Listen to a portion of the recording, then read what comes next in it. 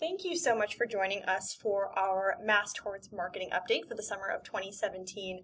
Today we have a number of different things to discuss as they relate to recent developments in mass torts.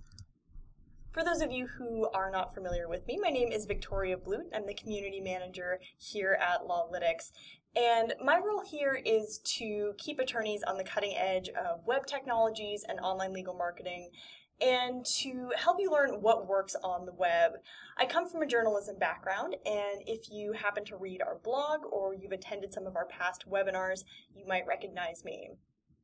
Before we get started, I just want to remind our listeners that this webinar is part of an ongoing Mass Torts marketing series. So if you haven't seen the other webinars in this series yet and you're interested in seeing what topics we've covered and to learn more about how to effectively market a Mass Torts practice, you can do so by visiting our website. Just go to www.lawlytics.com/webinars and you'll be able to find all of the webinars in this particular Mass Torts series. Joining me today is Larry Bodine, and he'll be giving the bulk of the presentation today. But before I turn the mic over to him, I'd like to quickly introduce you to him if you're not already familiar with his work. So for those of you who don't know Larry, he has a very impressive resume, both as an attorney and as a legal marketer. He's currently the senior legal marketing strategist here at LawLytics, and as well he serves as the editor of the National Trial Lawyers. Larry really has what we see as a second-to-none expertise in the evolving field of mass torts marketing, and specifically in multi-district litigation. And as always, it's great to have him here. So with that, I'm going to give a brief introduction into what we're going to be discussing today, and then I'm going to turn the mic over to him for most of this presentation. And then I'll be coming back in at the end just to cover a few last topics before we close. So first, Larry is going to discuss a recent U.S. Supreme Court decision that limits specific jurisdiction for mass torts in state courts. He'll give you the background on that and what it could mean for you. And then he'll talk about what the best path forward is for mass torts plaintiffs. After that, Larry's going to tell you about several cases that are headed for settlement, and those include the chemotherapy drug Taxotere, IVC filters, as well as the class of antibacterial drugs known as fluoroquinolones. And then we'll move on to a case, to discuss a case that's worth keeping an eye on, and that's a topic that we have covered in the past, which is the blood thinner Xarelto. And just as a FYI, if you haven't seen our webinar on that topic, that's available over at the LawLytics website as part of our Mass Torts marketing series. After that, I am going to hop in and tell you a little bit about how to create content that attracts clients to your mass torts practice, and how to use an old tool, the 5 W's, who, what, where, when, and why, to generate new business online. And lastly, I'll quickly discuss how to craft a content plan for a mass torts practice that will help you stay focused and on the right track. So with that, I'm going to go ahead and pass it over to Larry. Thanks very much, Victoria. I'm really glad to be presenting this here today. I want to get started with a new U.S. Supreme Court decision, which kicked out 592 non-resident plaintiffs out of a California court case. The decision in question was Bristol-Myers Squibb versus Superior Court of California, decided last June 19th. It was a product liability case involving Plavix, which is a blood thinner, and the case was in California state courts. And what the court decided was, the Supreme Court, was that there is no specific jurisdiction in state courts over a corporation that is not incorporated or headquartered in the state. The U.S. Supreme Court decided that to find specific jurisdiction, there must be a quote, affiliation between the forum and the underlying controversy, principally an activity or an occurrence that takes place in the forum state. So the point is that it was not good enough that the that the out-of-state plaintiffs, the non-resident plaintiffs, had the identical claim as in-state plaintiffs. And the U.S. Supreme Court said that the focus in these cases needs to be on the activities of the defendant. In this case, it was Bristol-Myers Squibb, and the court said that the lawsuit needs to arise out of or relate to the defendant's conduct in the forum. It's not good enough if the corporate defendant has an R&D facility in the state, 250 sales reps, or sells 187 million Plavix pills every year in the state. On the other hand, the court found that the company did not manufacture the drug, label it, package it, or work on regulatory approvals in the state, and therefore found that there was no specific jurisdiction. Now, there's already been fallout from this decision. Some plaintiffs were dismissed in Missouri federal court, 8 out of 96 plaintiffs, and that was a case involving the blood thinner Pradaxa. And in another Missouri federal court case, 86 out of 94 plaintiffs were dismissed in cases over the birth control device Assure. Now, I want to note that these federal court cases were in Bristol-Myers Squibb and in Pradaxa and Assure are not cases in multi-district litigation dockets. And I'll explain why that's important in a second. So the best path forward for mass tort plaintiffs, I think, in light of this decision, are that if you're in a state court, file suit where the plaintiff ingested the bad drug. File suit where the corporate defendant is headquartered or incorporated, and where the corporate conduct gave rise to the claim. Now, unfortunately, this may put you in a state court that is not plaintiff-friendly. And so what I would recommend is that if you're a plaintiff representing a claimant who's got a product liability case involving a drug, avoid the state courts entirely and file in a federal MDL. That's a multi-district litigation docket. There are a lot of them. There are 233 MDLs with more than 125,000 cases pending. So there's a lot of activities in these MDLs. Now, a good thing is that an attorney can represent a client located anywhere in the U.S. It doesn't matter if they're in-state or out-of-state. The courts post fill-in-the-blanks short-form complaints and plaintiff fact sheets for you to use. If you're a plaintiff attorney, you just need to enter an appearance and let the plaintiff steering committee, let them do all the work. And then finally, what it really boils down to is you should devote all your efforts to getting clients in these cases, because the rest of it is really pretty straightforward, as I've described. Now, I get asked all the time, what cases are heading for settlement? What cases are being settled right now? So I've identified 3 of them for you. The first one is Taxotere, the second one is IVC filter, and the third one is fluoroquinolones, or FLQs for short. So starting with Taxotere, there are about 1,300 cases filed before Chief U.S. District Judge Kurt Engelheim in the Eastern District of Louisiana.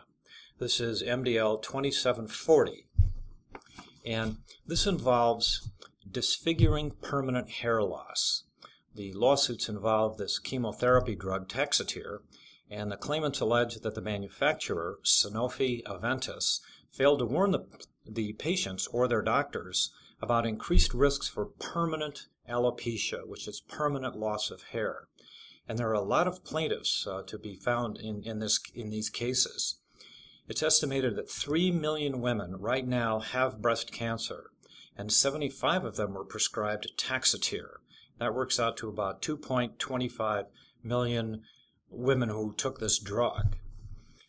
Typically, the plaintiffs need to have experienced hair loss for 6 months or longer, and they must have been treated with Taxotere between 2006 and 2016. The court has decided that claims for generic as well as brand name claims can be filed in the MDL, and the reason I'm talking about this is the judge has ordered the attorneys to engage in continuous general settlement discussions on a regular basis and told them he wants them to focus on settlement as opposed to taking detailed discovery and doing a lot of trial preparation. So that's a case to take a look at.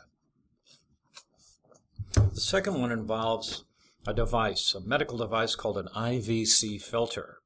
There are more than 2,300 cases filed before U.S. District Judge Richard Young in the Southern District of Indiana. This is MDL 2570, and it involves a specific manufacturer, Cook Medical Incorporated. So IVC filters are these small cage-like devices that are inserted into a patient's body, and the idea is for them to capture blood clots and prevent them from reaching the lungs.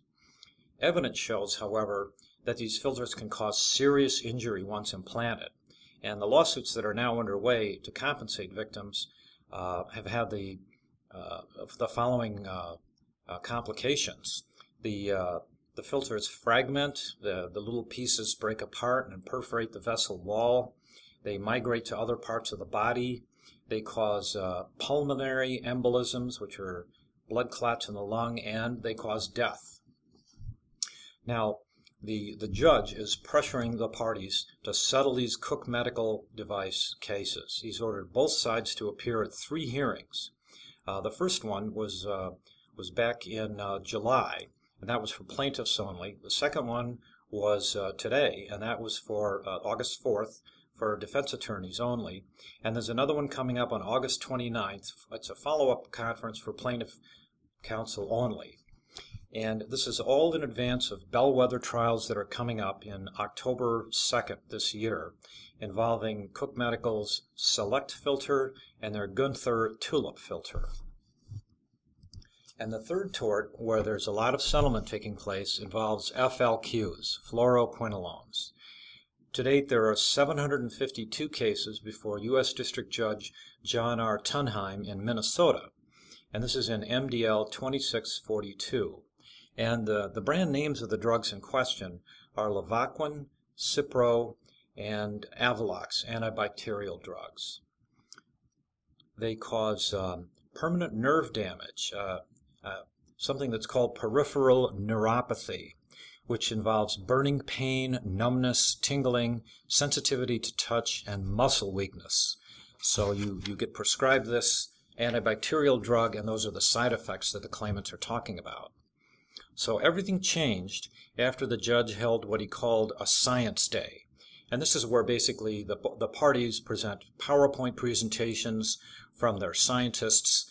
And after that, the judge basically decided he's pressuring the parties to settle these cases. And one of the key elements in this is an evidentiary fact, and that is that both defendants, Johnson & Johnson and Bayer, have publicly acknowledged that FLQs can cause neuropathy. And this happened at the FDA's Joint Advisory Committee meeting in November 2015, where Dr. Susan Nicholson, who is a Vice President of Safety and Surveillance for Johnson & Johnson, testified for all the defendants, and she agreed that FLQs cause neuropathy as well as severe tendon ruptures. And it's worth noting that many cases have already settled, however, for undisclosed amounts. And the case to watch is going to be Xarelto. The trial gets underway next week on August 7th. It's going to be the third bellwether trial that will be tried in the Southern District of Mississippi in Jackson, Mississippi. So the claim in this case, let me back up a little bit. As you can see from the chart, there have been more than 17,000 cases filed, and more cases are being filed all the time. They're before U.S. District Judge Eldon Fallon in the Eastern District of Louisiana, and the MDL number is 2592. Now, the claim in these is that the blood thinner causes uncontrollable internal bleeding, and there is no antidote to it. If you have internal bleeding caused by Xarelto, the only treatment for it is to transfuse all of the blood out of your body and replace it. And the claim is that Bayer and Johnson & Johnson failed to provide physicians and the public with adequate warnings about this. Now, what's happened up to now is very interesting in that there have already been 2 bellwether trials. Both of them ended up with verdicts for the defense. And, I would add, having covered these cases, that these were both incredibly weak cases. I'm really surprised the plaintiffs took them to trial. For example, the second one involved a 67-year-old woman, and she had high blood pressure, diabetes, high cholesterol, stage 3 kidney disease, heart failure, and gout. Oh, and she was also taking Xarelto for atrial fibrillation. So you can see how the jury might think, gee, there's a lot of other things that could have caused her problems. And to top it all off, the death certificate said she died from hypertension, not from an internal bleeding. So, you know, it remains to be seen how the next trial will go. As I mentioned, it's going to start next week. It involves a plaintiff who got deep vein thrombosis after she had a hip replacement. Now, there seems to be a little bit better connection to Xarelto in this one. After the hip replacement, she was prescribed Xarelto on January 23rd, 2015. 21 days later, on February 13, she was ordered to go to the emergency room, and she had the transfusion I just described because she had all of this internal bleeding. Now, what's going to happen in this case? You know, the prevailing view is that there won't be a settlement until something happens in the litigation that affects the stock price of Bayer and Johnson & Johnson, because Xarelto is a blockbuster drug for these companies. In 2014, the sales for Xarelto were $3.7 billion, and all of the quarterly reports I read is that Xarelto is making a lot of money for the company. So all eyes are on this litigation, and you know, the one thing that the plaintiffs have in the back of their mind is that there was a very similar drug called Pradaxa, a blood-thinning drug, and in 2014, those cases settled with a $650 billion settlement. So what will happen? Will there be a multi-billion-dollar settlement? Well, you know, we need to have some verdicts in favor of the plaintiff first. And that's where things stand with Xarelto. Thanks, Larry. So I mentioned earlier that this particular webinar is available as part of our Mass Torts marketing series. I just want to briefly go over it before we move on to matters of content. So this particular webinar, specifically about Xarelto, it will give you a detailed overview of the history of Xarelto, its approval process, as well as how to attract potential clients for Xarelto cases. And at this point, it's still pretty easy to get involved in Xarelto litigation. As Larry mentioned earlier, the court has established both short and long-form complaints. So essentially, all you need to do is find the client and then fill in the blanks as appropriate.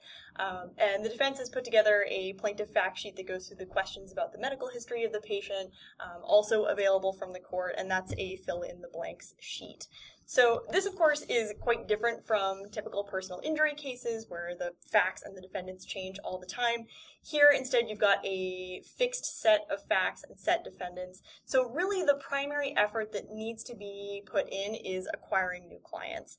And when it comes to acquiring new clients for a mass torts practice, a very important element in that is content. So let's talk about that a little bit. Content is a major component of successful mass torts marketing, and content is really what we excel at doing for attorneys or helping attorneys do that themselves. And this is really a wide open field right now. So the attorneys who get there first, who get there with the most content and the best content, are those who are likely going to see the biggest benefit.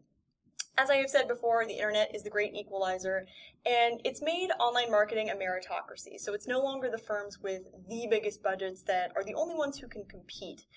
And the cost of entry to compete, both on a local level and a national level, is probably not as high as you would believe just based on what other marketing sources are likely to tell you. So if you are going to write your own content for a mass torts practice, it's important to think about what goes into that before you get started. And one efficient way to do that is sort of the old journalism technique of the 5 W's. So who, what, where, when, why, and yes, sometimes how. But let's look first at content as it relates to these questions, because they can help you create content that is extremely relevant to your potential clients in a mass torts practice, that really answers the questions that they have and that makes it much more likely that they're going to reach out to your firm. So the first bullet point here is for who. Who are your potential clients? Who are your referral sources? And this is really an important one to think about before you get started writing content, because it's going to make a difference in how you approach your audience. And be very specific here. It's not necessarily enough to say, Well, my potential clients are those who have had defective hernia mesh implanted, or my potential clients are those who have been injured by Xarelto. Really drill down into the specifics. So if we use hernia mesh as an example, maybe it's potential clients who have had hernia mesh implanted and they are experiencing X symptom or Y symptom. Maybe they've had a bowel perforation or an infection that could be traced back to that device. And you could have a potential client in a number of situations. Maybe they realize that their hernia mesh is possibly responsible, but they're really not sure what they can do about it.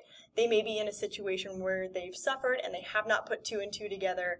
They might not realize that the hernia mesh is responsible for that particular injury. So develop a client persona, because that's going to help you write highly detailed, specific content that attracts not just anyone, but really quality, viable potential clients. And that brings me to my next bullet point here. So what questions are your potential clients and referral sources asking? And the reason for creating educational resources online is that there are likely many potential clients in your total addressable market who may not even realize that they need to seek your services in the first place. So they may be doing online research about chronic pain that they're having, again, to use the example after hernia mesh surgery, or about an infection they have.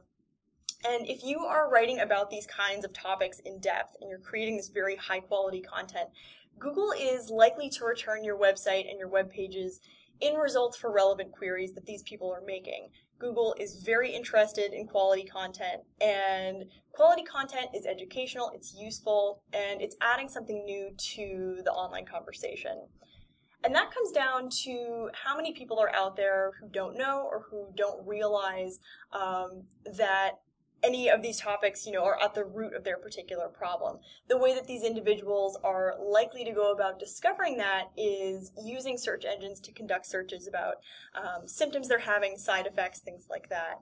So if they're doing this research and they might have been having something that's a cause of action, or they're looking up information for a family member, if they're typing these kinds of questions into search engines, they may not know exactly how to formulate these questions, which is why we often stress that you take into consideration how your potentials speak as you're writing. But if they're doing that, there's a lot of ways to connect with potential clients.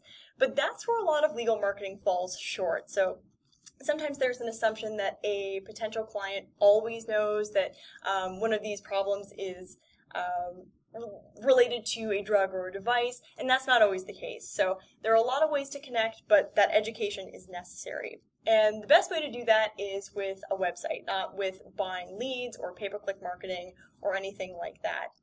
So keep in mind, as I said, many of these potential clients may not even realize that they need an attorney yet. So trying to rank for very, very basic keyword searches like Xarelto attorney or hernia mesh attorney, or trying to buy pay-per-click for those basic keywords, those things aren't going to make a lot of sense when you consider that that's not how most potential clients are searching. And furthermore, to that point, those kinds of tactics aren't a good use of your time or your marketing budget. So the best way to reach these potential clients is by providing a lot of useful, relevant information on your law firm's website that covers points like,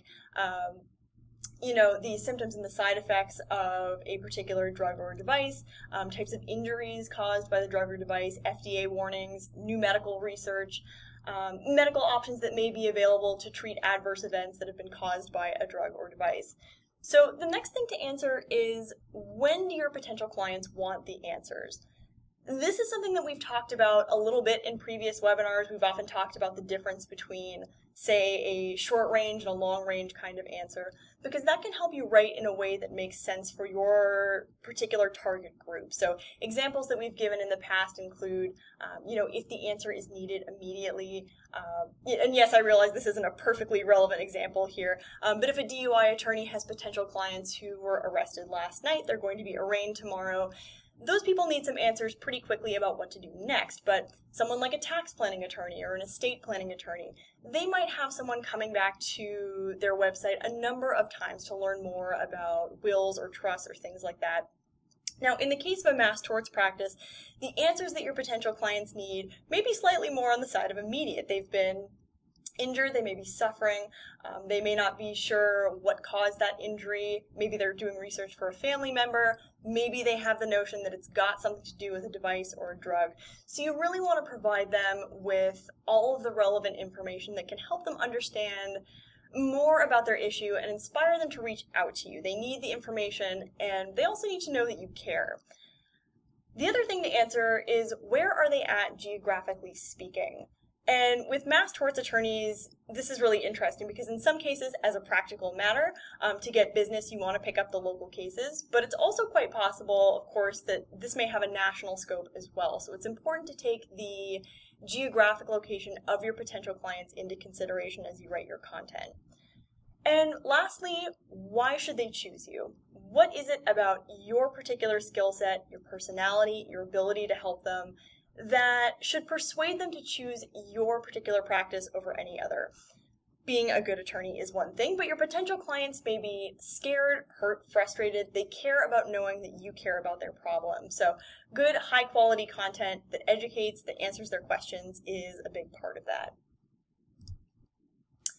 Let's talk just briefly about content planning. So we've gone over a little bit about general content for mass torts practices themselves, but content planning is also important. And when I talk about a content plan, I don't mean that you say to yourself, well, I plan to write 3 blogs this week. A plan, and this is true of just about whatever practice area you're in, really should be a written document on a Google Doc, a word processor, wherever you want to keep it. But think of it like a business plan, and there are a number of reasons to do it this way. Whether you are a solo practitioner, you're the one calling all the shots, or you're an attorney in a firm with several attorneys, and you're the one in command of your firm's marketing, it really still makes sense to put this in writing, because when you do that, what it gives you is the ability to maintain the focus of what is going to be done. When you write it down, you basically have a guidebook. You've got milestones, you have accountabilities throughout the process of creating this plan. And a content plan, when it's done the right way, should not be something that's executed in a week or a month or even half a year. It's something that over the course of 12 to 36 months, looking well ahead into the future, can really help you do content the right way and boost your revenue as a result.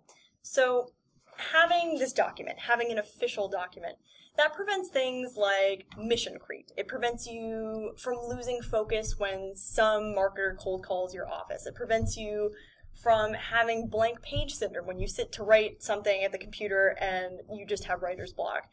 But having that content plan will really help to keep you on track. The content plan should look out 1 to 3 years, just depending upon how fast you think you can get that content created, what sort of resources you have available to you. And what it should do is articulate how the content is going to be presented. There should be at least a rough schedule of when the content is going to be produced and published.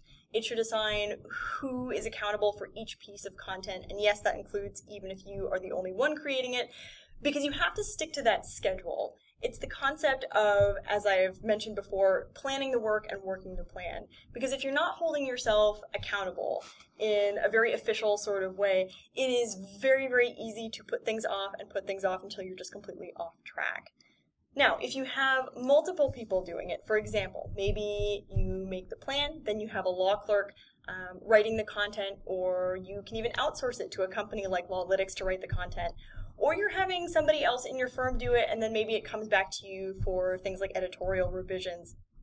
Make sure that plan articulates who's going to do what, when they're going to do it. So, as I said before, content is really a major part of successful mass torts marketing. And content is really what we excel at doing for attorneys, or helping attorneys do themselves. So I want to talk a little bit about how LawLytics can help you market your mass torts practice. So not only do we have a platform that makes adding and editing your website, adding to rather I should say, really just a breeze. It's as easy as using any kind of word processor. We also have a content department here at LawLytics that evolved out of a very specific kind of need. We had attorneys who at the time were writing their own content, and as a result of writing that content and publishing content on a regular basis, they ended up having so much success that they needed help to keep publishing. So today we're writing millions of words for attorneys for their law firms' websites and blogs. So I want to talk briefly about our content creation services just for those who might be interested. We have an in-house content creation department which is managed by lawyers. So many of our writers are lawyers, all of them have strong writing and legal backgrounds, and all of the content that gets published on behalf of our customers who choose us to write for them goes through a very rigorous editorial process where lawyers look at all of that before it ever gets published. And we have several levels of content creation that we provide. So these are services ranging from startup content. So let's say you have a brand new site, really doesn't have any content to get it off the ground. We can help you create things like attorney bios, practice area pages, detailed law pages, and so on and so forth, all the way up to these really extensive build-outs of over 1 million words for attorneys who want to, over the course of a year or more, build a dominating website for a certain practice area or practices and for certain geographic areas. And yes, that includes mass torts content.